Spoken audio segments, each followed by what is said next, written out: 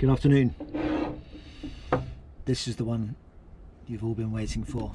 This is one of the main reasons I am travelling all around the North Atlantic, and I've ended up at Kiviaq right at the end, because that A is the furthest away and that way by far the most difficult to get to, and B, the Kiviaq is one of the main things that got me interested in fermentation.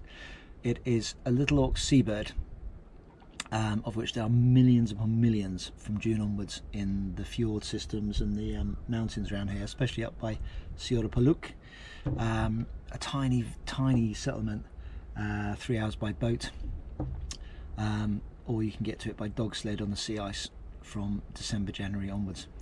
And they catch them by the hundreds in these big long nets, 5 metre long poles with a huge net on it, and they're just like butterfly catching. They're just out on the mountainsides catching hundreds of little buggers. And the way they do it is they shoot a ringed seal, which they do all the time anyway. It's probably the main source of food, especially in Seabirds, and they empty the insides out, keep the fat in, and then they stuff it as full as they can get it with as many of these little auk seabirds as they can.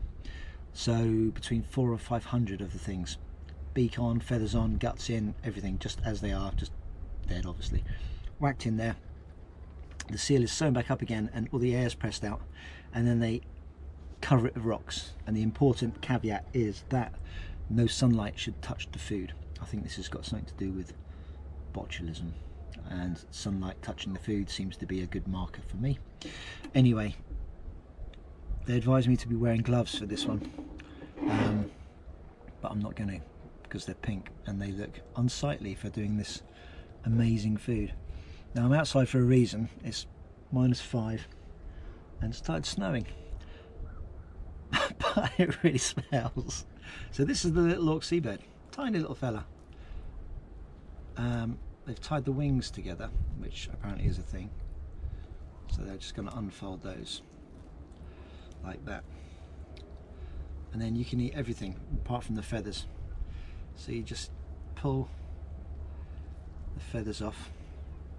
It's not cooked or anything, no salt, nothing else in with it, and the feathers are understandably just pulling out quite easily from the, I want to say rotting, but it's a controlled rotting, which is what fermentation essentially is, keeping all the bad bacteria out, which is it's been done over many generations up here.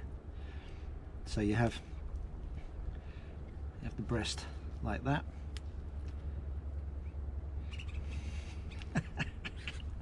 and then I think you just get your fingers in there and rip it up, and it's, oh yeah,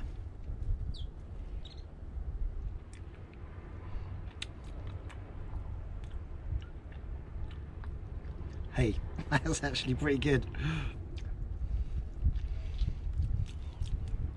Not strong, anywhere near as strong as a seal. Phew. But that's the meat, really tender. And again, it's got that blue cheese taste to it. It smells really bad.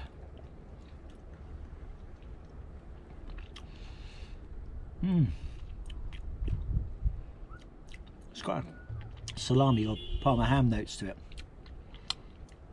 I want to say notes like it's something delicate. It's more of a smash in the mouth, but